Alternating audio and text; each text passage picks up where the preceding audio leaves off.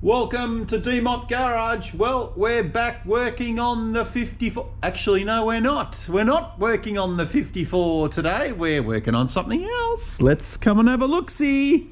Look in the corner.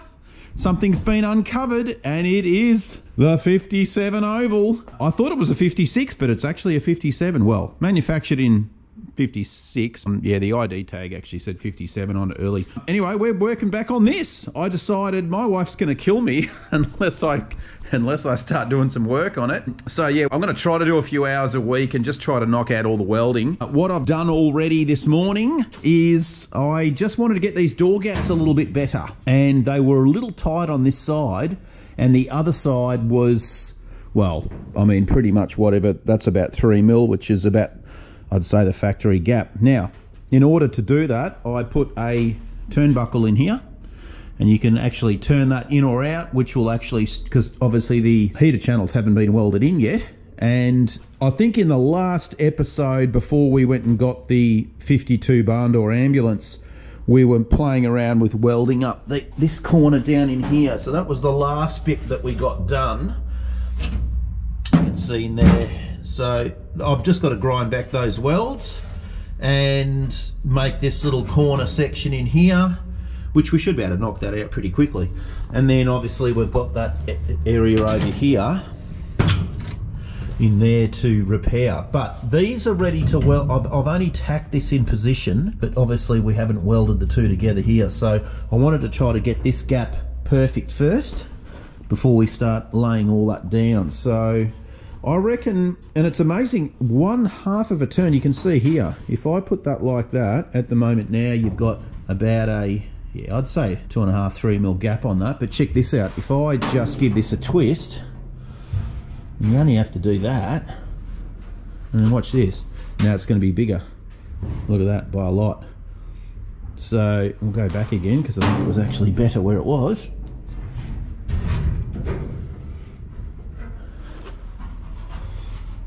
There you go. So that's, I reckon, now obviously we've got to pull it up a bit too. I reckon that's about where it needs to be right there. So yeah, let's continue working on this thing. There's still a lot of body work on it from, I'm not sure if you guys had remembered, but you know, the bonnet needs doing, the engine lid, it's got a few little bits and pieces. This whole section here is all rotten. There's holes in it. Yeah, there's a fit. The guards are absolutely, you know, they need tons of work on those too. So I thought, why not? Let's get some work done on it. So after a little bit of progress, you can see here the door gap is lining up nicely, and we have welded the heater channels to this section here. So that's all in. We've also done the back. We've got a crap load of grinding to do, because we've got to get all these welds back down, and then we've also gone along the back there, and we've also stitched the corner in there and stitched the corner in the back. But there's still a lot of welding to do. We've got to put this patch on here now. You can see with a little bit of adjustment on that turnbuckle, I got this to line up perfect. So that's excellent. We've got this section now to do here. And unfortunately it's a little bit higher than, the rust has gone higher than the panel itself, but that's going to live like that. We've just got a little patch up here we're going to have to fix up, but I'm just going to put that entire piece in. I think it might be just easier to do that, and we'll chop that out and put some new metal in it. So yeah, that'll work well. Let's do it. All right, so we've got that piece cut out now, and I've just put a bit of primer on this guy. That's the from the heater channel. We've got to thread that through and tack it in position. You can see the end of it rotted off, and I just ended up putting a little tube on it, so we can thread that through. We'll just go and weld that into position. There we go, guys. We've got that sucker tacked in. I've got a couple of little patches. I've got to make a little patch just here and a little tiny one there. Then we can bend this flap over, so we can emulate that little section there, and plug weld it across the bottom. Yeah, it's nice and solid now. A little bit of work, that's for sure. Anyway, let's continue. We've got to do some grinding in a minute and then plug up these little patches. So we've pretty much got the inside A-pillars welded up. I've taken this brace out as well, just to double check the door, and the door fits perfect. What we're going to tackle now is this rear section here. Now, I purchased this a long time ago and it's pretty garbage, but we're going to use it. We'll just chop off most of it. I'm not going to use hardly any of it, to tell you the truth. I think what we'll do is just try and use as much as the original metal as we can. Probably chop it down. I think I've even got a scribe line on it. Yeah, I do. So we've got to cut off a couple of sections here and this bottom lip. We don't need any of that. Yeah, they're pretty crude. They don't really fit that well. But we'll make it work. We'll make it work. So yeah, we're just going to chop off the excess that we don't need and go from there. Obviously the rust does go around the back here. You can see here. So we want to probably try and use as much as that metal on the side here as we can and just wrap it around like that. Obviously this has a stud in it here and this doesn't, so yeah, we'll just have a play around with that area, and yeah, it shouldn't be too hard. Where it's gotten a bit tricky is this bit in here. I just had to make this little section up here. That was in one of the last videos we did, but we've got a lot of grinding of welds back as well to do in here. Obviously still inside there as well, and then we'll get over to the other side. All right, let's keep playing around with this bit. A few moments later. Okay, so this is what we've come up with so far, only because we've got a lot of rot in this section here. So I'm just taking the panel up a bit further. We did have to delete one of the studs and also cut the bolt off because 56, 57s don't have that. So anyway, made a scribe line across here, and we're also going to trim off the bottom of this because I don't think that lip is supposed to be there either. So we'll just cut that straight across. But it's looking good. I did have to go and do a bit more work to this area here. Their pressings just aren't, they don't have a definite line in them, the same as the original one here. So I had to go and put this into the vise and really get in there and make a hard line and then curve that little section there like the factory one. So that was actually terrible. It was never going to work. So it took me, you know, a good 20 minutes to sort of fix that up on the panel. I mean, this is the sort of thing with replacement panels. You're never going to get them perfect. You have to work on them. And that's why people always seem to bitch and moan about replacement stuff, thinking that they're going to just cut and weld in and it's going to be good. And that's never the case. You have to work on the metal to get them perfect. So that's a classic example right there. All right, well, we'll buzz this off, and then we're almost ready to get this little section welded in.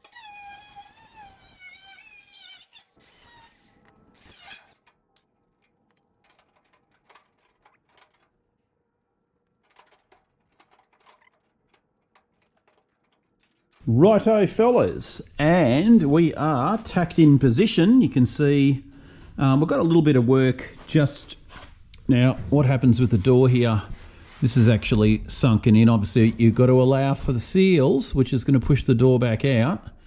So all this is good because it's all original, but obviously we have two pieces of aftermarket metal. Now you can see that's actually sticking out further than that one. I haven't actually welded this to the bottom yet, so I have a bit of flexibility to move it in and out.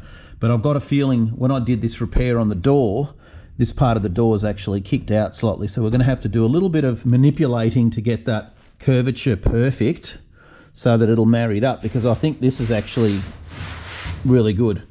And then all I've done around the back there is just, you can come up, you can see where obviously nothing's been ground back yet. But at least that part's done. I'll finish this off tomorrow because it's getting late now, and metal finish all that, and then we can move on to the other side. At least this side's done. I've still got to grind all that back too. So righto, we've taken the wheel off, and you can see yeah, all this has to get cut out. We've got a new piece to put in, and I've got that little bit of a bulkhead behind the back here that's just hanging on. So we're just going to snap those spot welds off, and I think they're actually quite weak anyway, so give that a quick cut off. Sometimes you can just fatigue it.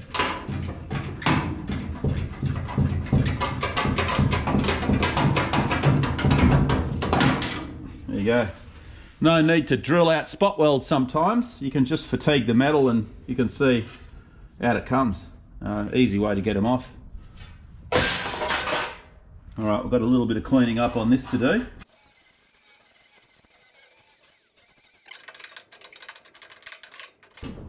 Another little tip, just trying to get parts that have been spot welded on, you can just wriggle them back and forth and it will fatigue the spot weld behind it. Just do that. Sometimes it's enough to break them free. And a little tappy. There you go. You can see what I've done. I haven't cut to the line yet because we want it slowly creep to it. So I'm just pushing down on the base here. It's all about the fitment. Now obviously along here we're going to put some spot welds as well. So I've got the back prepared. I've actually put the heater tube back in. Primer inside there as well. And actually we'll probably spray some top coat in that as well before we weld this on. Some holes, obviously we're going to cut this bottom lip off, but for now we're just going to leave it on there.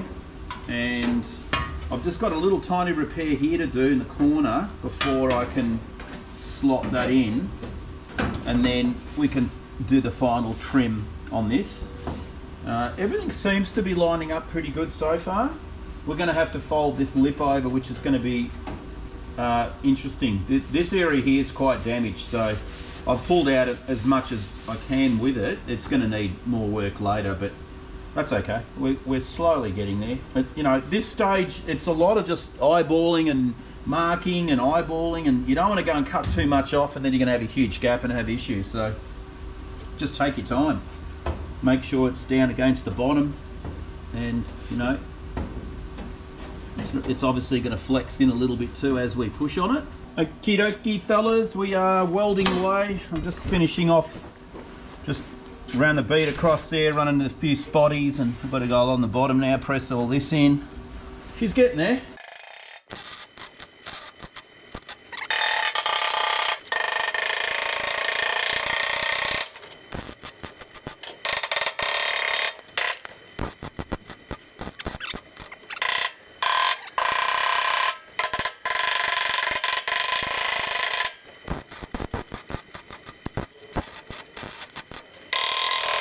These ones to go and we're finished. Oh, so the front section is finito, and we now need to work on this mess here.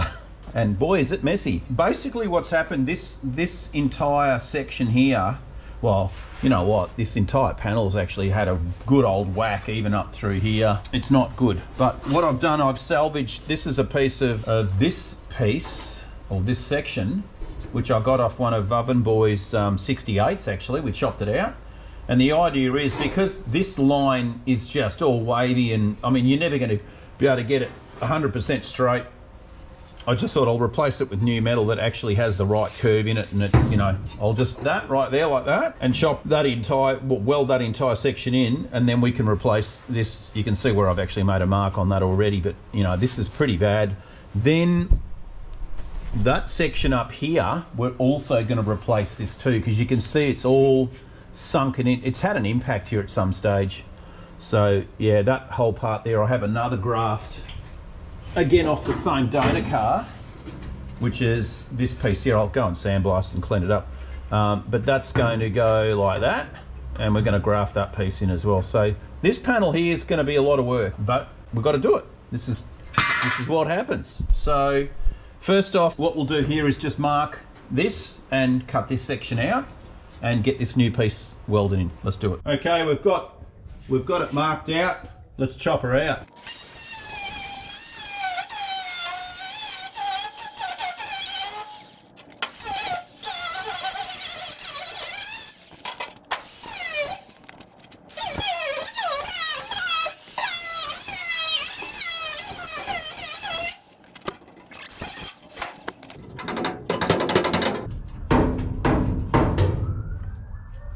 Whoa, there's some toasty metal in there.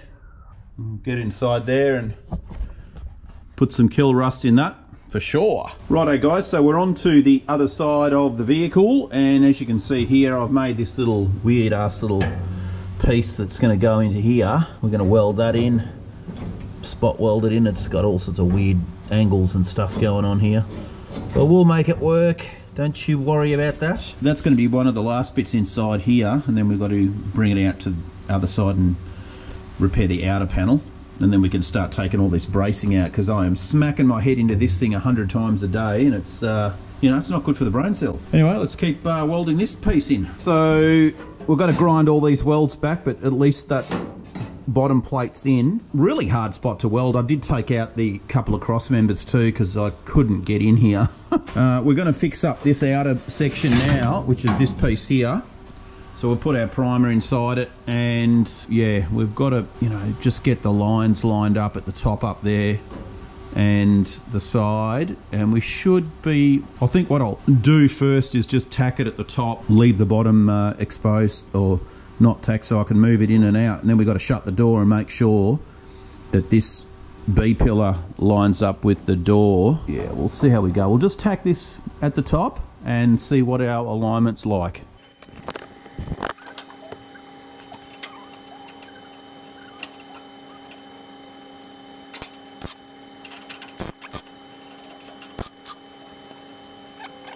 Let's just shut this door. I just want to see what our alignment's doing here. Yeah, not good. Okay, so we're too open, which means we've got to move it that way. Okay, that's all right.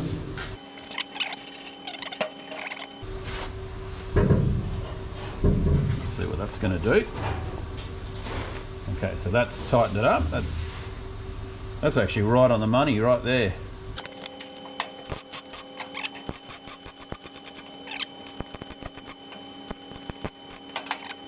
So we've got it tacked. You can see what happened down here. Now obviously all that section's getting cut out, but it ended up growing out pretty big. So I think I just cut a little bit too much material off. In that situation, when your gap just gets real big and you're trying to mig it up, you can actually use the copper and pop it behind it, just so you can start getting the tacks to work. This thing works really well.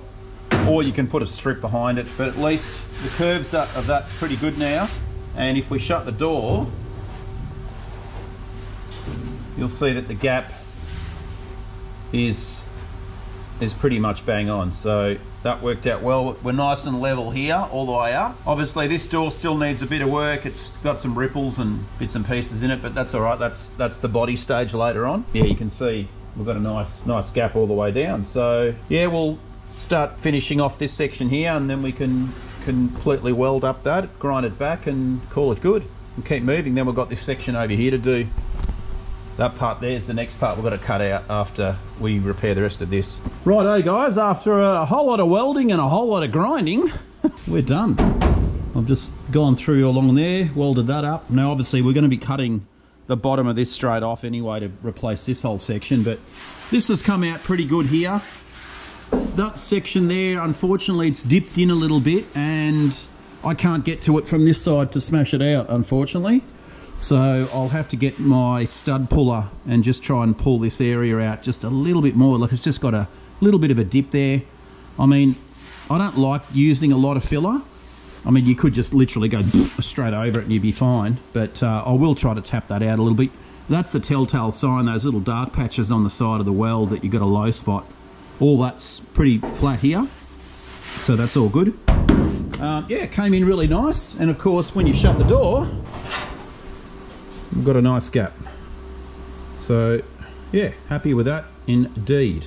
Now what we need to do now is get the next section and get it prepared, and we'll go from there. Let's grab it. I just figured for now we're going to weld this piece in first and then tackle this section, only because I want to try to use as much of this metal as I can and delete most of this crappy stuff here. So what we're going to do now, the holes don't exactly line up, but it's not a big deal because I can modify the guards themselves to you know, we're about probably 2-3 mil out in some of the positions where they've welded it.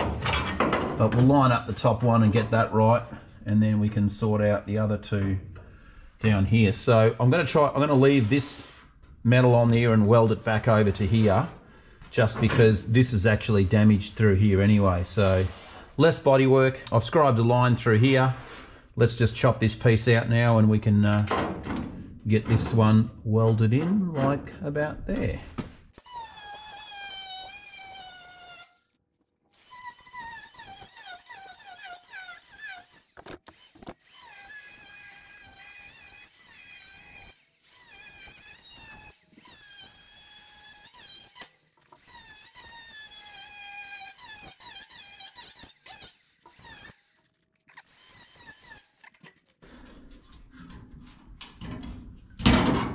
Yeah. Oh look, one of those little doovie whackers, and a whole lot of grit and dirt, and not too bad in there.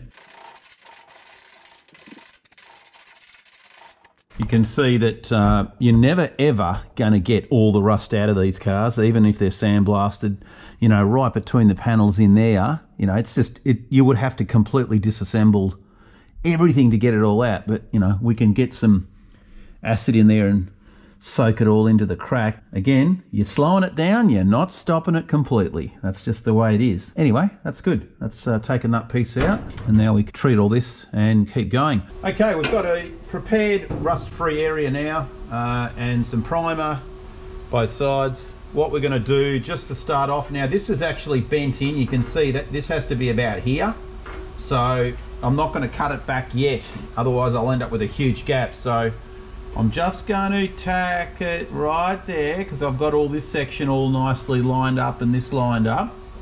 So I'm going to whack a tack just up here, and then we can just address this section here. So a little bit of tomfoolery and shenanigans to get it in position. Oh, hello Sebastian! What are you doing here? I've got my little helper over here, guys. Where is he? Where are you? Say hello to YouTube. Yeah, you got to come this way a bit more. This way. Look, get over there. Look, hey, just say hi YouTube. Hi. All right, let's get. Now I've got my little friend, and he's called Minky. Oh, look, there's little Minky. That's Sebastian's friend Minky. Yeah, he's a helper as well. And we've got Chicken Man, of course. You've seen Chicken Man. Yeah. All right, let's get this thing welded in. So what we're going to do now is, instead of putting this part here in first, I decided to do this section here. That's ready to go. And the reason being is I wasn't sure how far this had to go in or out, and this, you know, this would have just been floating. So at least this one's got a stamp against the body there, and I can get it lined up, and then I'll put this in later. So we'll tack this into position. We'll just work on the front edge first here, make sure this is all good.